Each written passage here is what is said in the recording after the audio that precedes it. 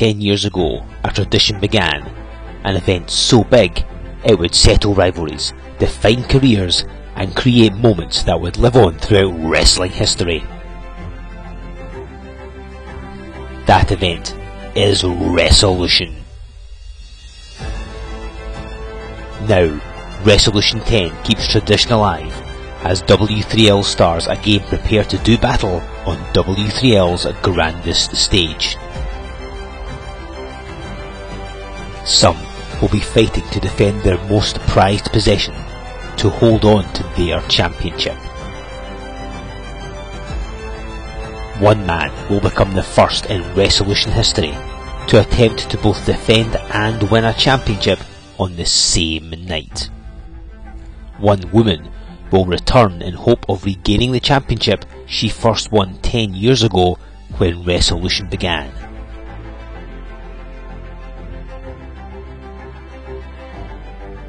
Four men will compete to climb the ladder of opportunity in hopes of earning a golden ticket towards immortality.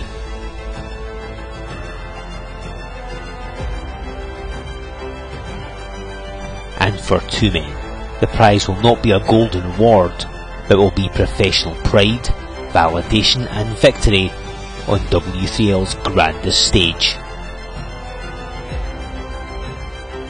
It's an event. 10 years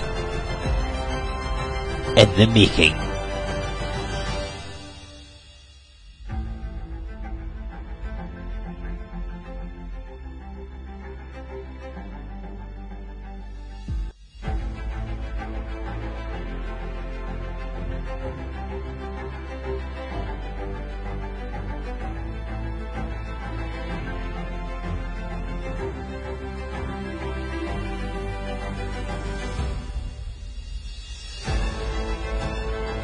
Resolution 10.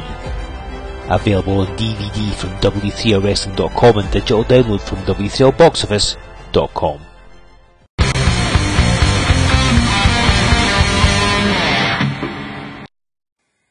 Hello everyone, welcome once again to W3L Wrestling Showdown here on the W3L network every Sunday at 12 o'clock, as I'm sure you know. Thank you for joining me, thank you for subscribing, thank you for being part of Wrestling Showdown Rewind as we dip into the extensive W3L archives to bring you a hidden gem from the past of the Worldwide Wrestling League. And as obviously you're more than well aware, there's now even more ways to enjoy fantastic W3L action, because just a couple of weeks ago we launched the W3L Box Office, and you can go on there and view a whole bunch of events via digital download. We've got some of our biggest events ever, the likes of 7 Deadly Sins, Remedy, Resolution, you name it, they are there, along with compilations in the historic 10-year anniversary documentary on W3L. All that to be found at W3LBoxOffice.com. Of course, you can buy all those events on DVD from our website as well. And that is just another way that, you know, of course, Wrestling Showdown even for you to enjoy W3L until we can come back and see you in person. And we'd love to bring you live events. This is currently what we have on the calendar. These are our dates rescheduled from earlier this year before the pandemic kicked in. Obviously, everything is subject to change, so these are all penciled in, not penned in as of yet. But this is currently what we've got. They may be rescheduled in the future, but right now, this is what we have. Remember, all tickets, if you bought tickets for those events back in April, they are still valid, so keep hold of them and we'll sort you out when we're eventually up and running. And when we are, we'll have Crafty Connoisseur assisting us. And of course, now that there's restrictions on where and when you can go off to get a little beverage, Crafty Connoisseur's website, always open. They'll send stuff straight to your door. Go on there, make a purchase, tell them that we said hello, and I know I say this every week, but if you're making a purchase, you can maybe make one for W3L, buy a fan support package. Just helps you help us continue where we are unable to bring you live events. Prices begin at only £5, So there's something to suit every single budget. Not only do you get one of our fantastic DVDs, you'll get a signed poster, you'll get a dirt cheap ringside ticket, which will never be that cheap ever again, trust me. And of course you'll get a personalised video message from a W3L star of your choice. All that and much more available on our website. More on that in a bit. And of course, talking about the history of W3L, not only do we bring you Rewind here every single Sunday, but we've been bringing you DVD highlights, fans' choice. Every Wednesday, 8 PM, I take a look at a specific W3L event available on the box office. I'll be doing another episode this week, I'll tell you more about that in just a bit. But let's have some action! Do you want to see wrestling, right? There you go. So again, we are dipping into the archives. We are in late 2007 for this contest, and it pits two men who only ever appeared sporadically for W3L. One of them has already been on Wrestling Showdown Rewind. That is the man known as Micken. So he's making his second appearance, and he's taking on a wrestler he knows very well. They've trained together, they've fought against each other, and here this week on Rewind they're wrestling each other. This is the Raging Bull. We talk about a blast from the past there. So let's hit ringside right now as Micken takes on the Raging Bull. Oh, ladies and gentlemen, this is Joe Fordyce here with your Wrestling Showdown Rewind. We continue our dip into the extensive worldwide Wrestling League archives. In late 2007, Resolution, our debut mega event, has been and gone. Of course, you can actually watch Resolution now by picking up the DVD from our website, or of course you can go into the brand new W3L Box Office and you can watch it via digital download.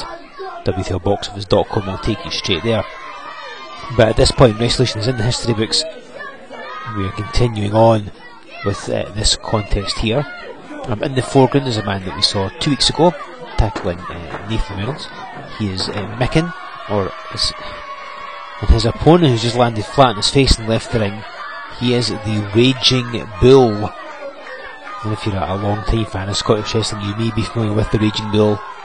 But it's his first time ever appearing here on Rewind. See the crowd getting on his case. Micken's getting quite an easy time of it here, and he has fought the Bull a number of times. They trained together. They fought, as I say, a lot of times, particularly through the west of Scotland. In the January 2006, Micken won a championship by beating the Raging Bull, so he's had his number before.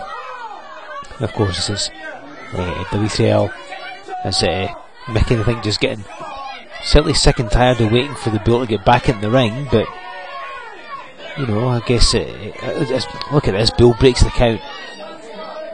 Now again, I said if you're a long time fan of wrestling or Scottish wrestling, you might know who the Raging Bull is.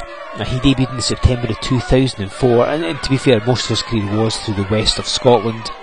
Made the occasional venture out east, this being one of them, of course. And he was part of the building blocks when the Scottish wrestling began to really pick up momentum in the early 2000s. He was one of the people that was there at the foundation, along with Micken as well. Obviously, we talked more about him a couple of weeks ago when he was on against Nathan Reynolds. And so, the Raging Bull never made a handful of appearances for W3L, this of course being one of them. You may remember that last week we saw the Butcher Scott Rennick here on Wrestling Showdown Rewind. In the March of 2006, he and the Raging Bull formed a tag team called Meat. They were relatively successful, winning a tag team championship, and Bull sell singles gold to the West of Scotland as well. And there's a walk up. So Micken taking the arm. And Bull, I mean, you can easily see, but as he gets to the ropes, he was, certainly at the time, one of the bigger men in Scottish wrestling. A lot of it. And clearly didn't know where his feet were going there. But yeah, one of the bigger men in Scottish wrestling, as I was saying. You can see he's got a fair bit of size to him. And a lot of his contemporaries around that time were younger guys who were small, they were thin. And as a consequence, Bull was maybe not massively taller. You can see Micken's about the same height, virtually. But he was so much bigger, so much heavier. He weighed 23 stone at his peak, which is about 330 pounds. So that should tell you the size, as he's now struggling to try and get into the ring. I think he's got his feet caught. He once competed in a ladder match, and as he started to climb the ladder, a couple of the bottom rungs snapped as he stood on them. So it should give you an idea of not just how heavy he is, but also how clumsy he can be as well. And Micken taking advantage of it, and why not? Referee is washing his hands of that one, I think. But the Bull is a dangerous man. I know he doesn't necessarily seem it as Micken's going for the cover, but he is. He knows what he's doing. Of course, at this point, this is late 2007, so he'd been going for about 3 years by this point, so he had a fair number of matches under his belt.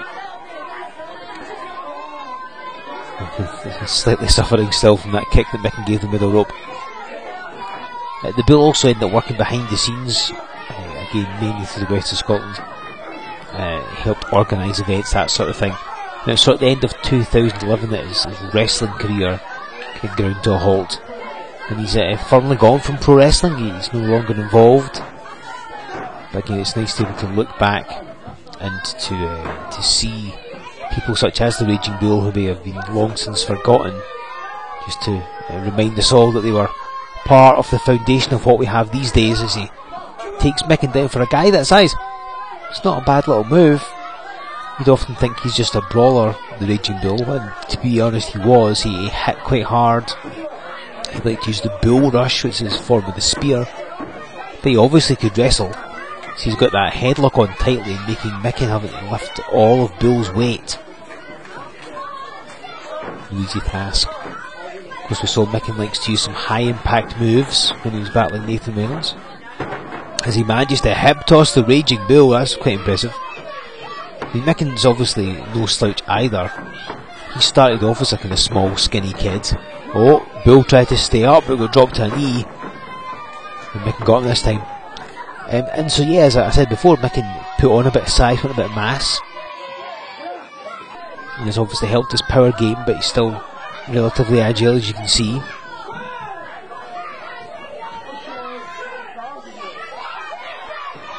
Raging Bull just wandering through this crowd, arguing with everybody.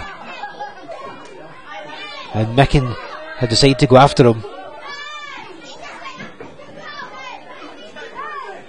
And now I think they're taking the fight round the building. And so this has got out of hand.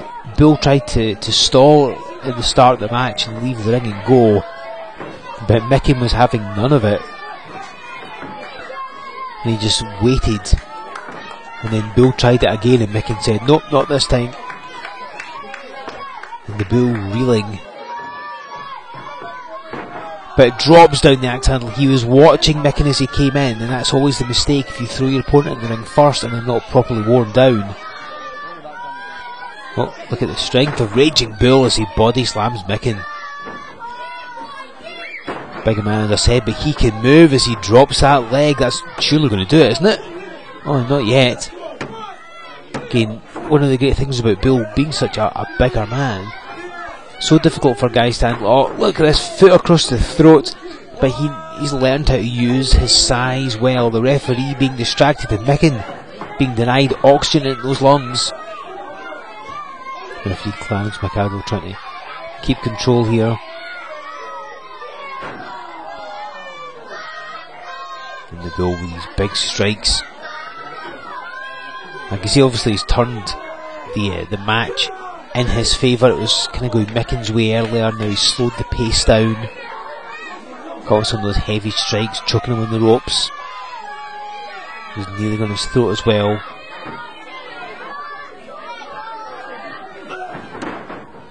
And Bull with a forearm. He's caught with the point of it. Again, that's the thing when you've got somebody like these two who do know each other, who have trained together, who have spent time in each other's company. They sort of know what the other one's going to bring, and sometimes you need to maybe try and strike first, or maybe come up with something new, or hope your opponent makes a mistake of some kind. And Bull happy with that. So you launch Micken into the turnbuckles.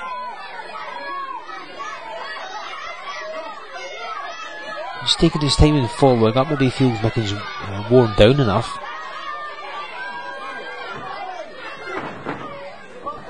Again, another solid blow at the head. Micken's going to be seeing stars. You notice that the Bull wears an elbow pad that's more for his elbows protection than his opponent's. And, oh, hold on, Micken has caught him with a crucifix, but can he take him down? And he can't.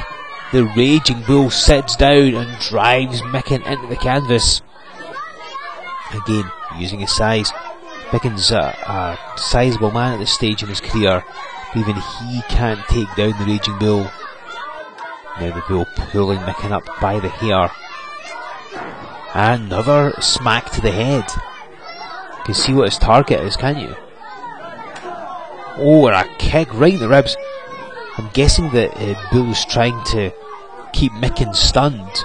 All those blows to the head's going to make it hard to see straight and concentrate. And also maybe try and take his oxygen away. And choked him on the ropes and just kicked him hard in the ribs there.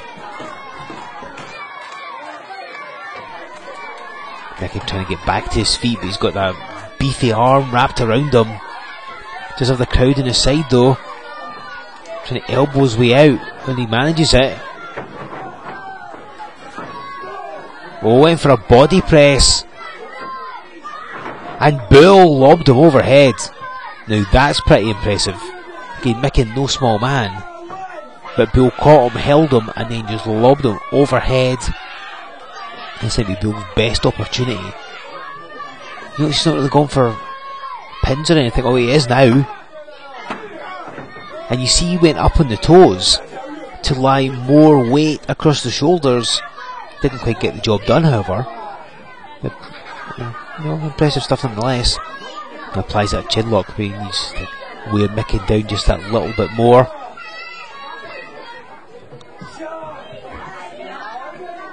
Again, there's plenty more action like this at some of our bigger events that are available on the W3L Box Office. Of course, you go to W3LBoxOffice.com and you can watch one digital download. Like I say, the original resolution's up there, resolution 8, resolution 10. Plenty to see. All huge events, multiple camera angles, you name it, extra features. Well worth seeing if you haven't got engaged in the box office already. As Micken just ran into the Bull, who did not budge. And again, I think Micken's trying to knock him down, but I don't know if that's the best strategy. Is Micken going to try and suplex Bull? Oh, he got him. Not very well, but he got him. He lifted him off his feet and slammed him. But it took a lot out of Micken to do it. Now, I mentioned this a couple of times. Being one of the bigger sized men in Scottish wrestling, who else is Micken ever going to have thrown around like the Raging Bull? There isn't really anyone. So he's probably never picked anyone like that up. And yes, he wrestled before, but I mean, even so, as Micken, now this is more his wheelhouse. Hits the leg lariat and an STO. Form of the judo trip there. And he just kicks the Bull right in the face, didn't even let him stand up.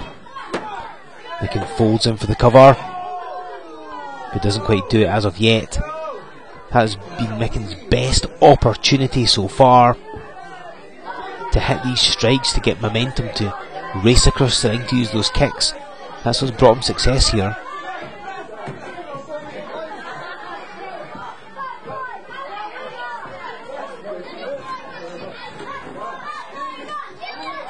Bull struggling to get to it. He's grabbed the ref. For what purpose, I'm not quite sure. Maybe just for some stability, I don't know. Making a couple of light shots to the head. Oh, and a reversal by the Bull.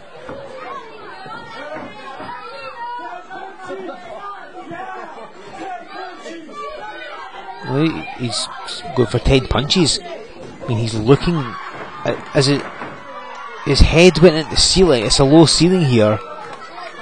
And he obviously didn't realise he put his head to the ceiling. I think his gas tank's running on low here. Micken, oh, hang on, catches him with a crucifix this time. Couldn't do it before, but does it now. And gets the pin. Micken hits the crucifix and pins the Raging Bull.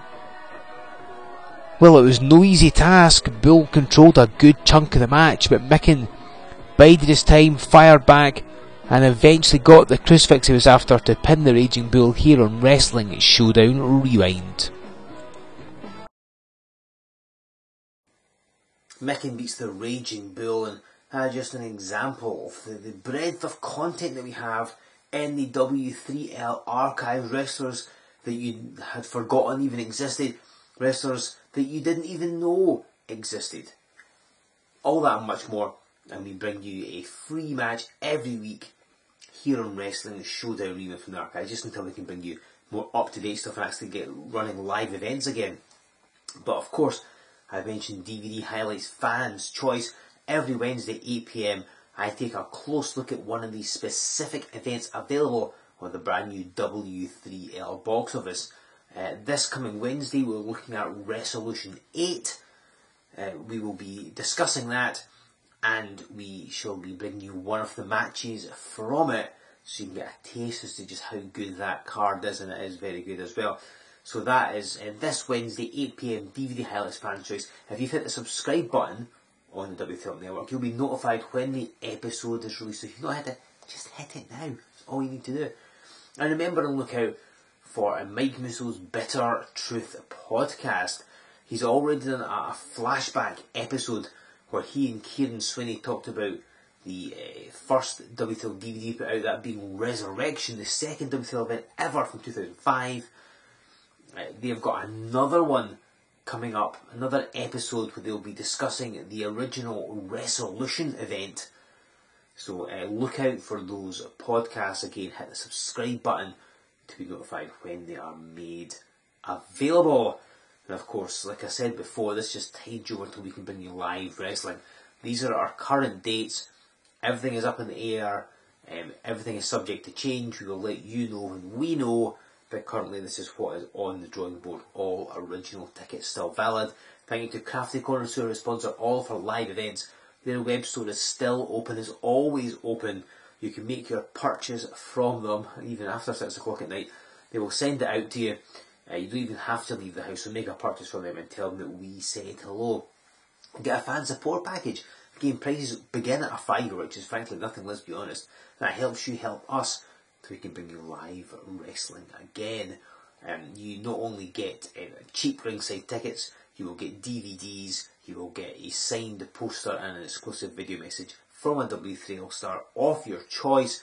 Pick up a fan support package, pick up one of our amazing DVDs, pick up a t-shirt, all of which are available from our website, W3LWrestling.com. Get it from there and send it to the mailing list while you are at it. Give us a like on Facebook, follow us on Twitter, join us over on Instagram, and of course subscribe to this channel so you don't miss anything that we give you. Use that hashtag, tell us what you thought of this week's match.